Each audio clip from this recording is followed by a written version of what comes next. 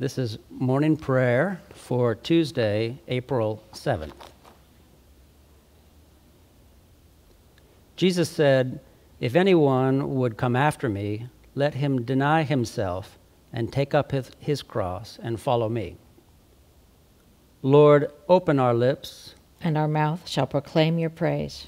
Glory to the Father, and to the Son, and to the Holy Spirit, as it was in the beginning, is now, and will be forever.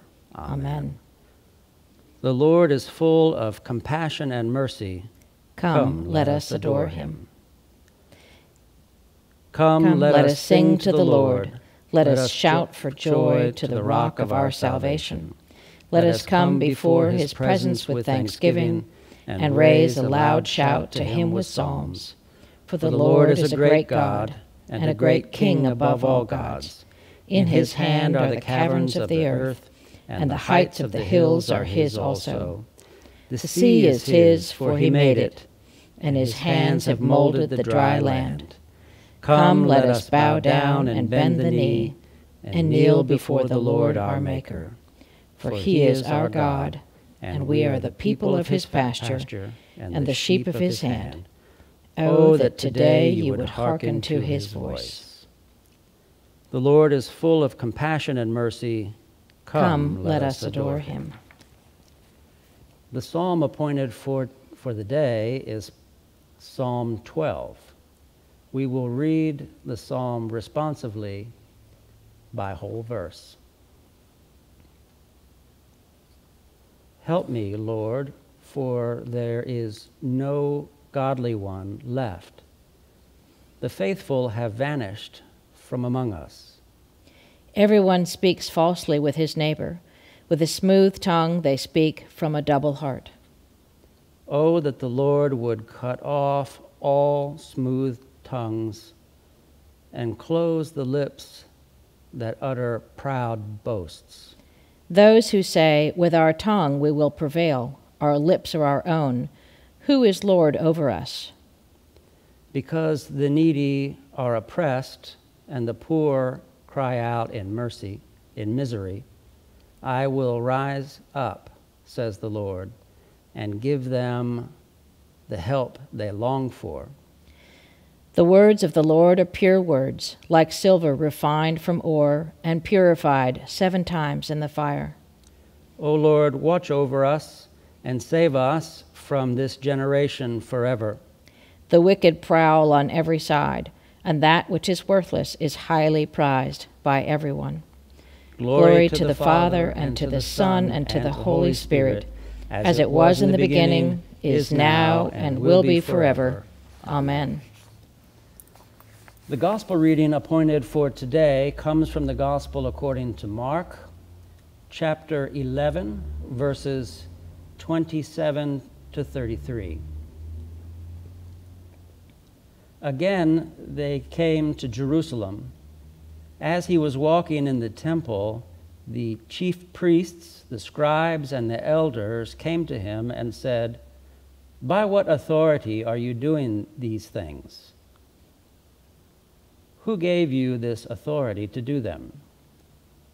Jesus said to them, "I will ask you one question. Answer me, and I will tell you by what authority I do these things. Did the baptism of John come from heaven, or was it of human origin? Answer me." They argued with one another. "If we say, 'From heaven,' he will say, 'Why then did you not believe him?' But shall we say, 'Of human origin'?" They were afraid of the crowd, for all regarded John as truly a prophet. So they answered Jesus, "We do not know." And Jesus said to them, "Neither will I tell you by what authority I am doing these things." The word of the Lord. Thanks be to God. The canticle that I have selected for today is Canticle 9, the first song of Isaiah. Surely it is God who saves me. I will trust in him and not be afraid. For the Lord is my stronghold and my sure defense, and he will be my Savior. Therefore you shall draw water with rejoicing from the springs of salvation. And on that day you shall say, Give thanks to the Lord and call upon his name. Make his deeds known among the peoples. See that they remember that his name is exalted. Sing the praises of the Lord, for he has done great things, and this is known in all the world. Cry aloud, inhabitants of Zion, ring out your joy, for the great one in the midst of you is the Holy One of Israel. Glory to the Father, and to the Son, and to the Holy Spirit, as it was in the beginning, is now, and will be forever. Amen. And now let us say together the Apostles' Creed. I believe in God, the Father Almighty, creator of heaven and earth. I believe in Jesus Christ, his only Son, our Lord. He was conceived by the power of the Holy Spirit and born of the Virgin Mary. He suffered under Pontius Pilate, was crucified, died, and was buried. He descended to the dead. On the third day he rose again. He ascended into heaven and is seated at the right hand of the Father. He will come again to judge the living and the dead. I believe in the Holy Spirit, the Holy Catholic Church, the communion of saints, the forgiveness of sins, the resurrection of the body, and the life everlasting. Amen. The Lord be with you. And also with you. Let us pray. Our Father, who art in heaven, hallowed be thy name. Thy kingdom come, thy will be done, on earth as it is in heaven.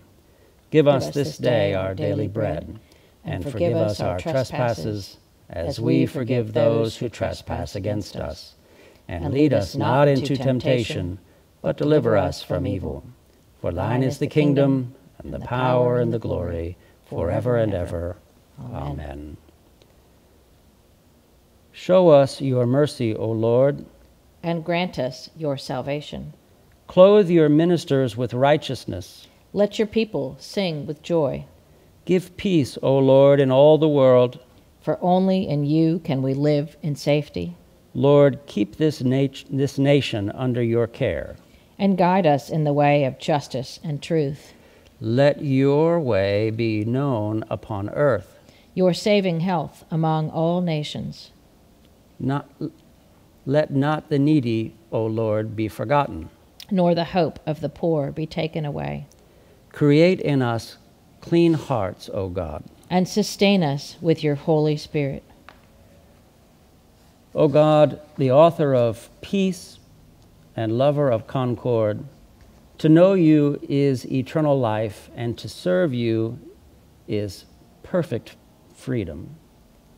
Defend us, your humble servants, in all assaults of our enemies, that we, surely trusting in your defense, may not fear the power of any adversaries, through the might of Jesus Christ our Lord. Amen. O God, you have made of one blood all the peoples of the earth, and you sent your blessed Son to preach peace to those who are far off and those who are near. Grant that people everywhere may seek after you and find you. Bring the nations into your fold. Pour out your Spirit upon all flesh, and hasten the coming of your kingdom. Through Jesus Christ our Lord. Amen. I invite your own intercessions and thanksgivings at this time.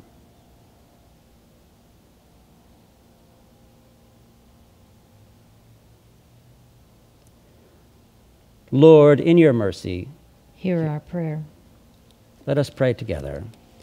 Almighty God, you have given us grace at this time with one accord to make our common supplication to you. And you have promised through your well-beloved Son that when 2 or 3 are gathered together in his name, you may be in the midst of them. Fulfill now, O Lord, our desires and petitions as may be best for us, granting us in this world knowledge of your truth, and in the age to come, life everlasting. Amen. Let us bless the Lord. Thanks be to God. The grace of our Lord Jesus Christ and the love of God and the fellowship of the Holy Spirit be with us all evermore. Amen. Amen.